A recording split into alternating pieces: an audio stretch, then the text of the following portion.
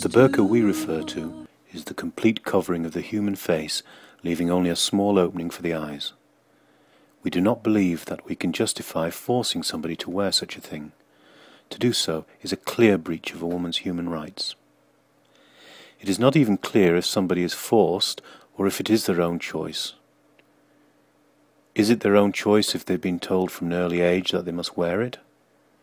Women who choose to wear it have often been told they will be a bad woman if they do not wear it. We would say this is merely another form of coercion. It is not clear if it is a woman's personal choice to wear the burqa. So is the burqa really the problem? No, it's the symptom, and the cure is education and freedom from superstition. However, sometimes we do treat symptoms to alleviate suffering whilst the real cure kicks in. We were moved by a recent radio interview about banning the burqa, where a Muslim woman simultaneously argued that there was no coercion for her to wear the burqa and it was her choice, and also that any ban on the burqa would imprison her in her own house, because her husband would not let her out of the house without it. Legal issues of false imprisonment aside, we felt deeply sorry for this woman.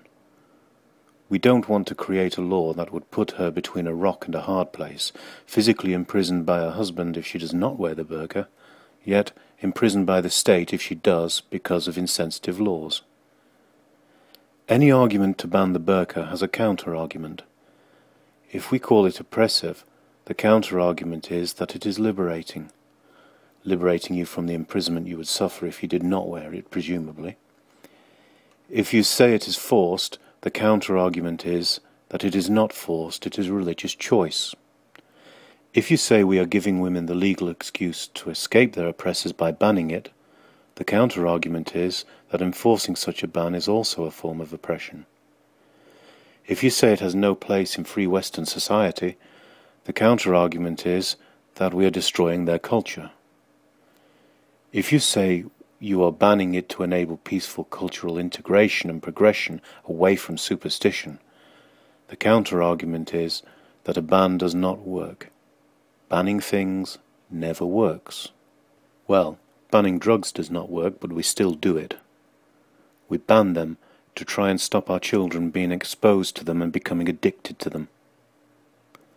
We see the burqa as the same thing, as something that adolescents and children are exposed to and becomes addictive. It changes the personality of the wearer to destroy confidence and increase agoraphobia. The burqa is addictive. A blanket ban probably would not work and would produce all sorts of backlashes. There is nothing stopping us from banning a full-face veil in any building or business where money is handled and there is a risk of armed robbery. Hoods and helmets are banned in such places. It is not unreasonable to ban covering the face in airports where passports have to be presented. It is not unreasonable to ban a full face covering where there is a high risk of terrorist activity and a man could be disguised as a woman. It is not unreasonable to ban a full face covering in a courtroom where a jury needs to see if somebody is lying. It is not unreasonable to ban a full face covering in a government job where it can hide your emotions and intent and makes everybody who is not a Muslim feel uncomfortable. Should a non-Muslim be hired or fired by somebody whose face you've never seen, who you are unsure is even the same person that has those rights over you? The voice is not 100% identification. Should your child be taught by somebody who never shows their face and does not pass on those vital facial expressions that are part of our social learning? And how should we ban it? The non-smoking ban works because people who smoke inside are asked to leave the premises. There are fines, but they're rarely enforced or needed. If the law says to do something, then most people will comply. A partial ban in certain sensible circumstances could work well. Non-Muslims have rights too. If we ban the burqa in those specific situations, but otherwise allow it to be worn as they wish, then perhaps that will be the first stage to removing this oppressive and divisive piece of cloth from women's lives.